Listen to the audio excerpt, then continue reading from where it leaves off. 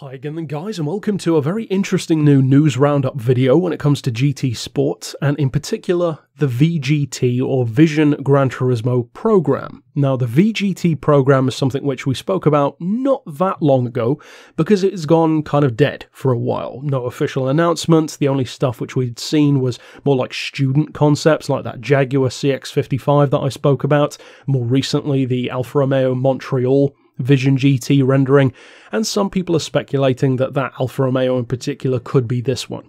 I don't think that's the case. As far as I know, that's just a render. It's not an official car, but I could be wrong. Now, what this news is, in terms of its tangible parts, is on the official Gran Turismo YouTube channel, there is a live stream due and scheduled for the 25th of October at 7 AM UK time, so do your local conversion, of course.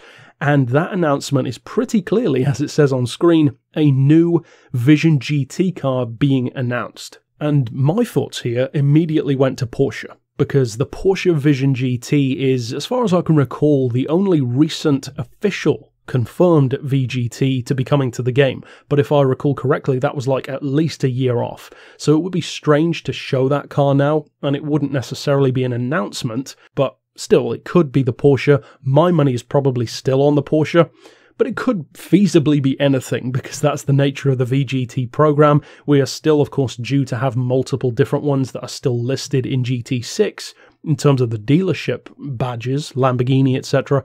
So we'll have to wait and see. Whatever happens, there'll be people who are disappointed because, of course, there are a vocal amount of people who do not like the Vision GT cars, which has always been kind of weird to me, but I'm interested to see what it's going to be. Of course, check out that live stream. I'll put the link down below so you can go and look at it if you want to, but of course you can't watch it yet anyway because it's not live.